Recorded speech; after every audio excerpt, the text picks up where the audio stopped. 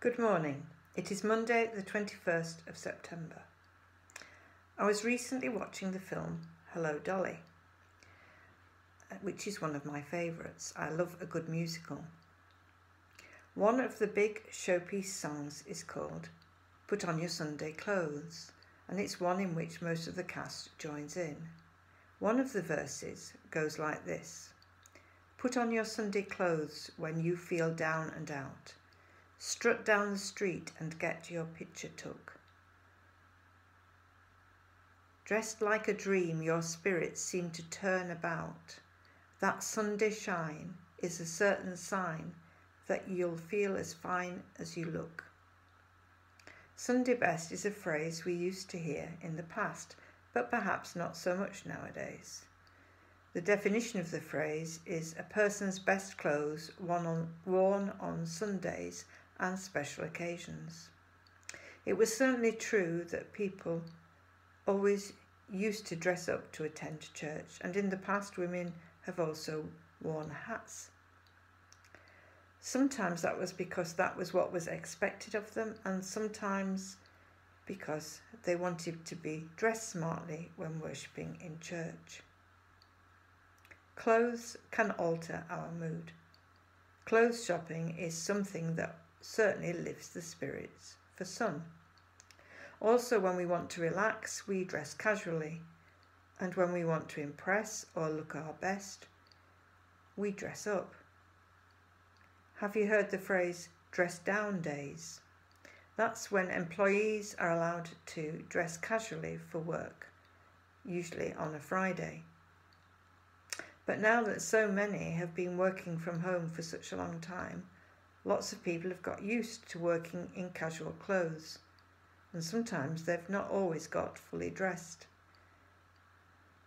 Some people have been still in their pyjama bottoms while attending a Zoom meeting or a Teams meeting online, but nobody knew that because they were wearing their usual smart clothes over their top half. But clothes can have a limited effect only. Feeling down is something many of us have experienced since March. Talking to someone else about that often helps, and when the feeling is severe, organisations like the Samaritans or the different helplines that exist can certainly help to support us. We can also bring our deep worries, fears and concerns to Jesus and talk to him about them. Jesus said, "Come to me, all you who are heavy laden, and I will give you rest." Sadness, grieving, feeling depressed and anxious, worrying about the future, these are surely things that weigh us down. It is okay to talk about them in our prayers. God loves us and wants to help us. He sent Jesus and the Holy Spirit to show us his love and to show us the way to go. Once upon a time, Sunday clothes were just for wearing on Sunday. But being in a relationship with God is not just for Sundays. It's for every day, and it embraces the whole of our lives, the ups and the downs. We don't need to wear special clothes to have this relationship with God. He welcomes us through Jesus, however we are dressed. Let's pray. Thank you, loving Lord God, that we can be completely honest with you and tell you how we really feel. Help us to listen so that we can hear your reply.